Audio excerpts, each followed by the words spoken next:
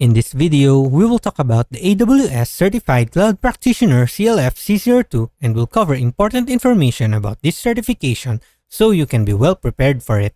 By the end of this video, you will be able to understand AWS certifications, define what an AWS Certified Cloud Practitioner is, who is the target candidate for this certification, get familiar with the exam overview and content, compare the difference between the AWS Certified Cloud Practitioner CLF-C01 and CLF-C02 versions.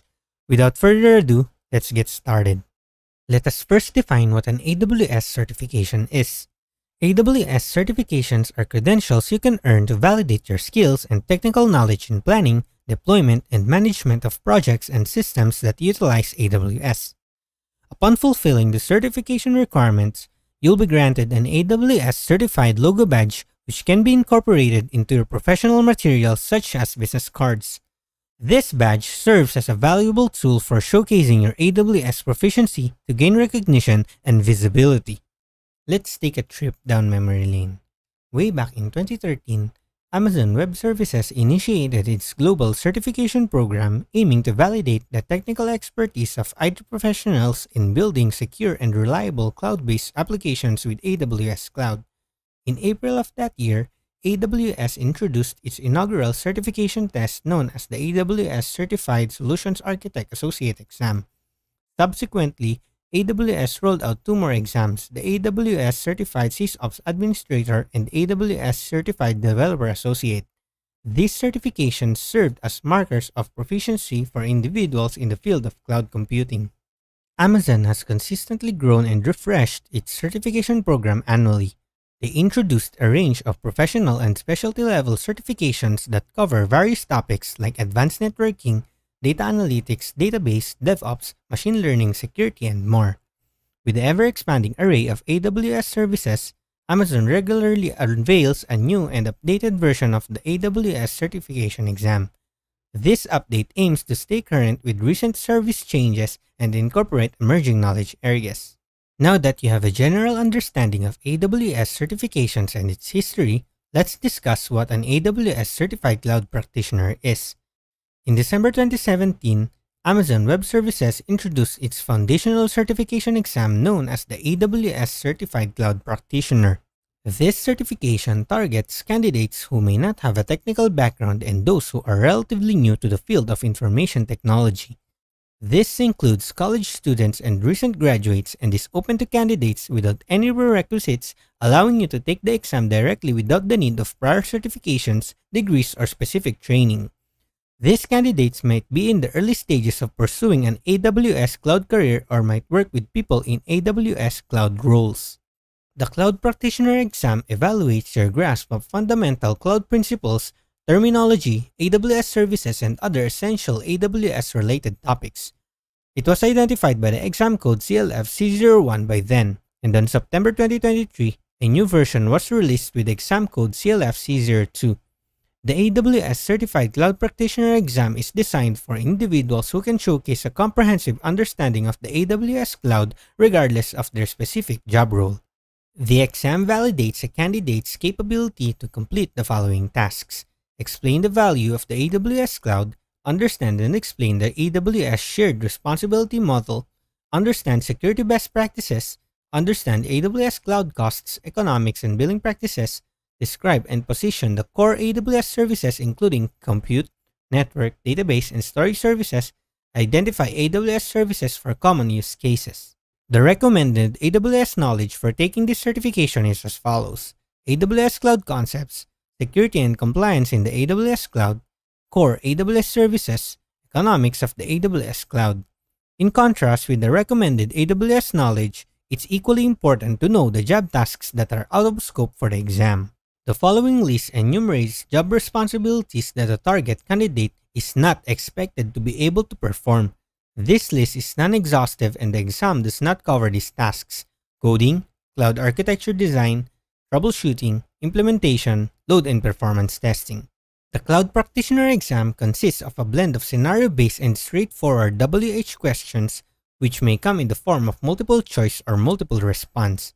In the first question type, there is a single accurate answer amidst 3 incorrect options whereas the multiple response format has 2 or more correct answers from a pool of 5 or more options. The exam comprises a total of 65 questions that you need to finish within 90 minutes or 1 hour and a half. The scoring system for this test spans from 100 to 1000 with a minimum passing score of 700. AWS uses a scaled scoring method to equate scores across multiple exam types that may have different difficulty levels. The new version of the AWS Certified Cloud Practitioner exam has the following content domains and weightings. For Domain 1, Cloud Concepts, 24% of scored content. Domain 2, Security and Compliance, 30% of scored content. For Domain 3, Cloud Technology and Services, 34% of scored content. And lastly, Domain 4, Billing, Pricing, and Support with 12% of scored content. You'll receive an email with your exam results a few days after taking the test, and the complete score report will be accessible through your AWS certification account at a later time. The exam costs $100 and offers the flexibility of being taken either at a nearby testing facility or online from the comfort of your home. The exam can also be taken in various languages to accommodate a broader range of candidates who are more comfortable and proficient in their native or preferred languages. The AWS Certified Cloud Practitioner exam stands out as the easiest among all AWS certifications. Its relative ease lies in the fact that a significant portion of the questions consists of straightforward WH questions, typically beginning with words like what, when, where, who, why, which, and how. Some items provide a brief scenario followed by concise questions, usually not exceeding 2 lines. The answer choices are also brief, comprising names of AWS services, phrases, or short statements. In contrast, the associate, professional, and specialty level AWS exams present candidates with intricate scenarios and lengthier answer choices. This distinction characterizes the Cloud Practitioner exam as an entry-level certification, making it notably manageable to pass. However, it's important to note that adequate preparation remains essential. The exam does incorporate a handful of challenging questions related to topics such as AWS billing and the AWS shared responsibility model, requiring focused study efforts to secure a passing score. For candidates who unfortunately do not pass the AWS exam, a mandatory waiting period of 14 days is enforced before they can attempt a retake. There is no strict limit on the number of exam retries, allowing candidates to try and try again until they achieve a passing result. It's worth noting that for each attempt, the full registration fee for the exam must be paid. After you've taken the exam, your AWS certification account will show your complete results within about 5 business days. This score report will break down how well you did for each domain of the exam, telling you if you met the competency level required for these domains or not. AWS uses a compensatory scoring model when you don't have to pass every single exam domain. Your overall performance matters. You'll successfully pass the exam if you achieve a total score of 700 across 4 domains. Each part has a particular score value that corresponds to the number of questions, so some parts may have more questions than others. Your score performance table will show where you did well and where you need to work on improving. The following table shows the domains and the percentage of scored questions in each domain for the CLF-C01 and the CLF-C02 exam in use beginning on September 19, 2023. The updated version incorporates the AWS Cloud Adoption Framework, AWS CAF, and rearranges content into different categories without removing any content from the previous version. For a more in-depth comparison and AWS services covered, check out these helpful links. I hope this video has been informative. See you in the next one.